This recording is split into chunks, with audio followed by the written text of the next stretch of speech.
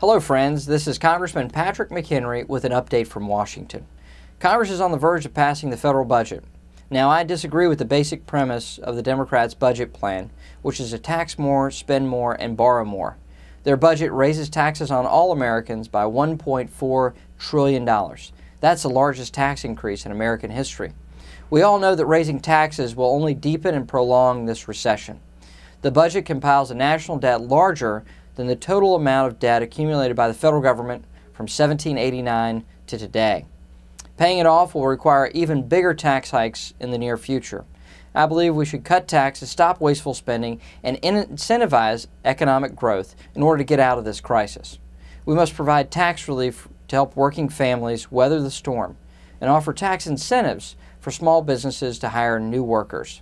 That's the only way we can dig ourselves out of this hole. Thank you for listening to this update, and thank you for letting me represent you here in Washington, D.C. God bless.